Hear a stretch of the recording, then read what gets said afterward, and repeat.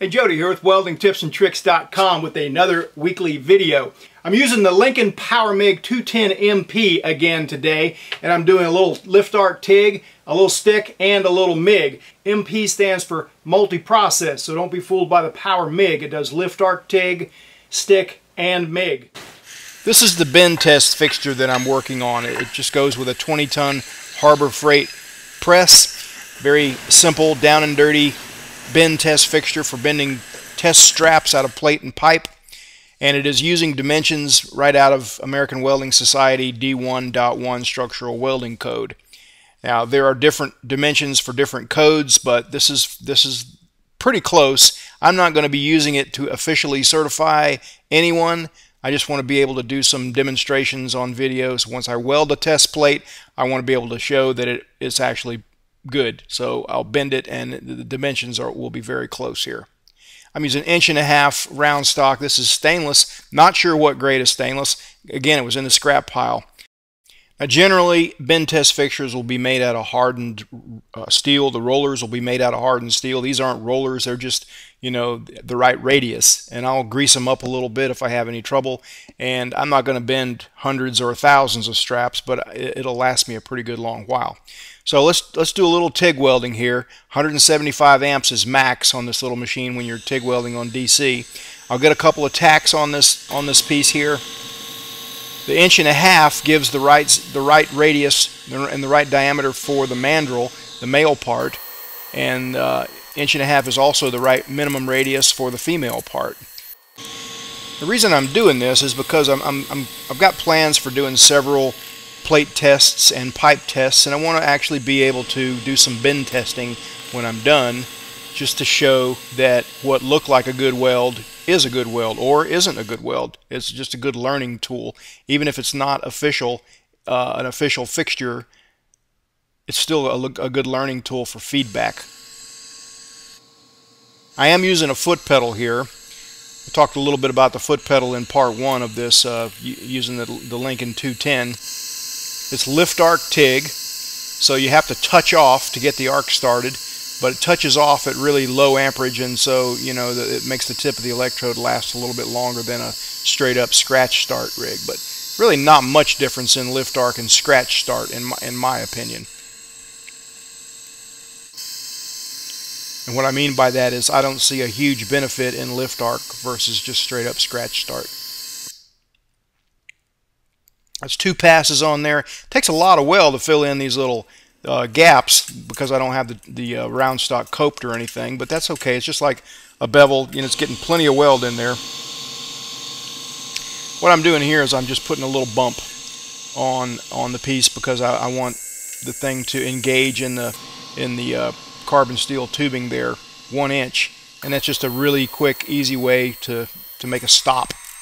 So we'll get 4 tacks on this thing and square it up, make sure it's not too bad off, pretty close, and then we'll get, again, 4 tacks on it, and then we'll weld it out.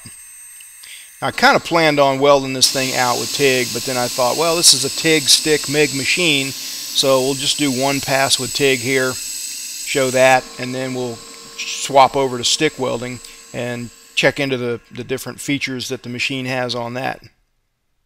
So here we go on stick. I'm going to be using ER 309-16 Excalibur rods from Lincoln in the 1/8, that's 3.2 millimeter diameter. So this is what the interface looks like. And by the way, this is a slick interface on this little machine. I select stick, and it gives me a reminder to check my polarity. Then it makes me select electrodes, 60 series or 70 series, diameter, and then thickness. Now, I don't really particularly think this is necessary for seasoned welders, but this is a really good guide if you're trying to teach somebody. It's kind of instructional. Makes you stop and think about all the little details. I'm going to be using at 100 amps to start with because stainless stick rods just don't handle the heat like a 7018 will. All right, notice it says press for options here. If I press the main selector button, it gives me an option for a hot start. That means it's going to bump up the amperage for me to keep me from sticking the rod, and that is a good feature to have.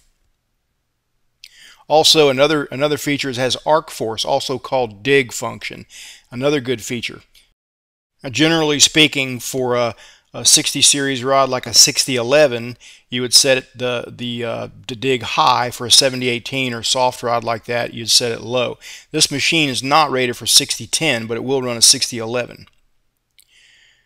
Alright, I've got a pair of strong hand pipe pliers right here that I'm going to clamp on this thing, and I've got a spare piece of 1.5" round that I've got clamped in a drill vise, and I'm just making a little turntable for myself here to get some stick beads around this thing. Of course, this is sped up right here, but it's kind of pretty convenient here to get a bunch of weld on this. Now we'll show you an arc shot here of the next pass.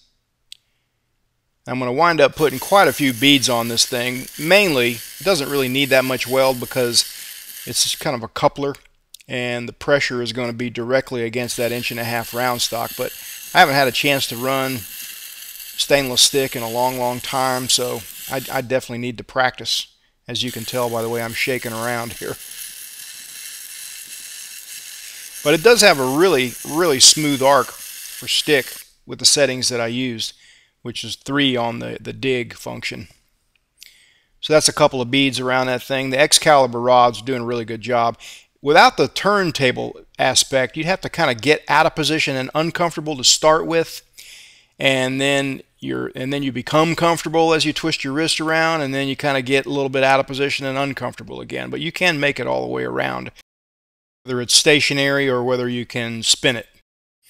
All right, well, let's take a look at MIG welding now with C25 gas. That's 7525 argon CO2 gas. One thing I want to point out here is this little block here. I'm not really sure what it's called, but on the wire feeding mechanism, cast aluminum housing here, it's got these little guide blocks with a little groove in there for the wire. And what they're for is to prevent bird nesting. So basically, when you feed the wire through this thing, you feed it through those little grooves, and then you clamp this other block on there. Chances of any kind of a bird nest are pretty much slim and none because it just got it locked in there.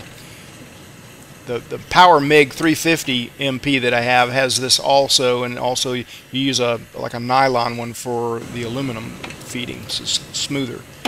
But anyway, I find that pretty interesting. Alright, let's take a look at the MIG settings and the functions and extra features on that real quick before we light up on MIG. You hit the home button and it takes you back to all your process selectors here.